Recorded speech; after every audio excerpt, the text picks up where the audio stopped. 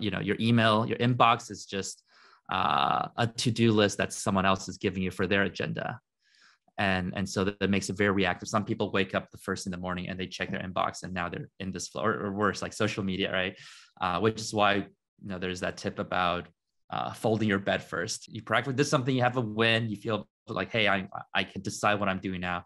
I always recommend looking at your to-do list the first thing in the morning. And I recommend preparing it the night before. So you don't have to have that cognitive dissonance. So you immediately know these are the 2 or 3 things I need to tackle. Because if you're not sure what to do, you'll do the thing that's easiest in front of you. That cognitive ease, right? Which is the email right in front of you or someone asking you something. So I think, no, that's number one, but saying no is important too. And I've learned to just say, hey, look, I'd love to help you, but if I say yes to you, then I'm not only, irresponsible to myself and other people I said yes to, I'm irresponsible to you because I can't give you my best. So I unfortunately have to say no for now, but here's maybe something to have. So it's just being really sincere, respectful, but still drawing boundaries and saying no. I think that is very important. And you just have to decide what to say no to based on that prioritization we talked about earlier. Some things you just really want, some things you want to move fast, right? So you do want that fast frequency of, hey, I write an email and you respond to me in 2 minutes and I reply. And at that point, it's probably good just to call you and sort it out. But the key is that you want to control that pacing. You don't indiscriminatively do that. So say yes or no, and then figure out how to delegate. If there are things that you can delegate, do it. Like for instance, for me, I have Bruna, who's a helper who helps me schedule things and whatnot. It takes time to set up.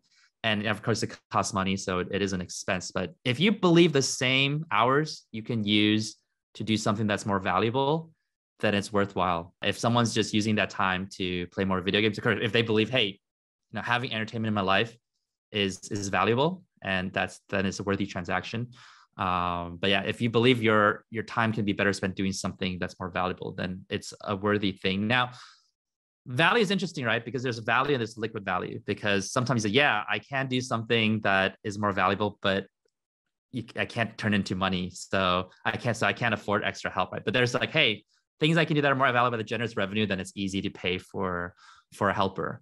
And I think that just depends on.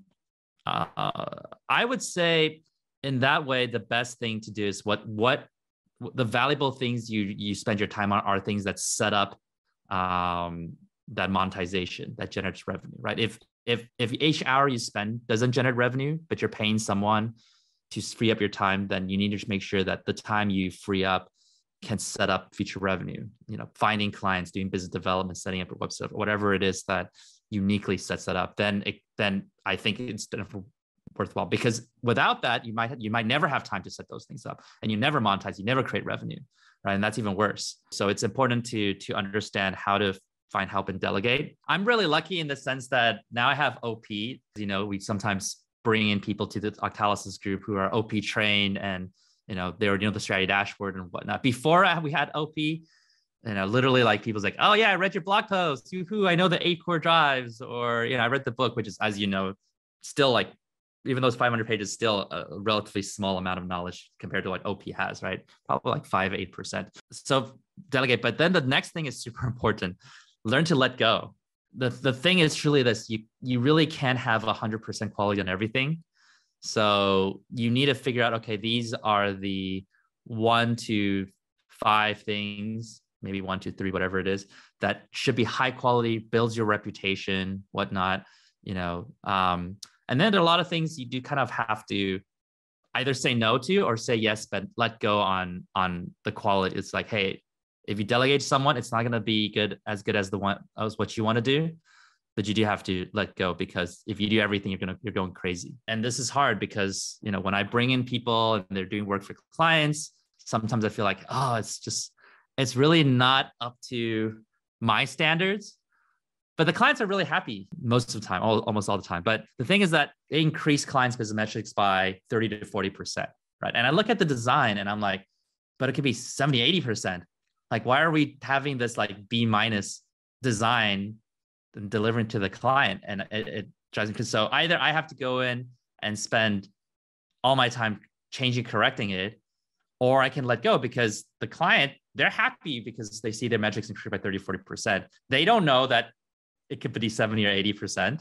And so I think you just have to decide, hey, if that's worth letting go. Now, if this is a project that's like, hey, this is setting up a legacy, it's a big impact, I'm very passionate about it, then yeah, then spend all your time on it. So, but the key is that there's no magical way to generate more time. So like I said, there's that first question, which is you have a lot of time, just not motivated enough to do it. But when you're tackling the second problem, which is you literally just don't have enough time and you want to figure out how you're going to insert the slots in, the times into your slots, or those activities into your time slots, then it's really about, there's no magic formula. You can't generate more time. So you just have to make sure you only do things that you get more out of each hour, basically, and you're focusing on the important things. I don't know if there's something more specific on it, but that's generally how I do things. But I also nowadays I do optimize for my happiness. So I kind of like to kind of go with the flow a bit more. Like, hey, I feel like doing this, I'm going to do this. I feel like doing that. And I think some of what I like to do is I also have a big to-do list, which is everything I like to do. That one has, super like prioritizing like most important, semi or mediocre, whatever. But that's a big list. And then I have my immediate to-do list that I look at on a more regular basis that has the 2 or 3 things I want to do. And it's really, I fall into this too. I start with, I haven't done these 2 or 3 things, but this thing came up. So add it to that. And then it's like 12 things. And it's very important. And I don't always do this, but it's very important to say, all right, I don't want 12 things on my immediate to-do list. I should decide to move 9 things to the most important part of the bigger list and get those 2 or 3 things done, because your brain just wants to process like what's next, 2 or 3 options, a little bit of core drive 3. And then, so when you talk about the Octalysis is really mostly the first part, which is motivating you to do things, right? The second part, it's all about efficiency, which is a bit more about core drive to development accomplishment. Like, you can tackle your efficient. The lifestyle inertia design has things like ramp ups, which is, sometimes when you do something naturally leads to another. Another thing is that goes back to the impact. Do things that can run on its own first. I remember I shared the example, I think a couple of life coach sessions ago, where I was writing my book. And when I get closer to finishing it, I realized I was procrastinating on purpose. I didn't want to finish the book because I was in this unknown space of being a published book author. And I don't know that space very well. It feels like scary. Whereas I've spent 2 years being a person writing a book, and that's a comfortable space.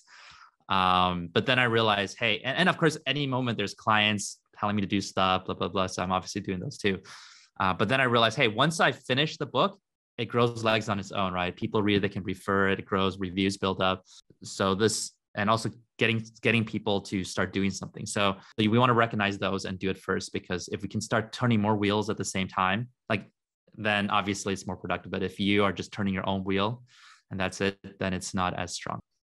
Well, thanks, you guys. I really appreciate it. A lot of good info. Cool. Yeah. And feel free to keep exploring that question, because I think everyone can benefit from better time management, including myself.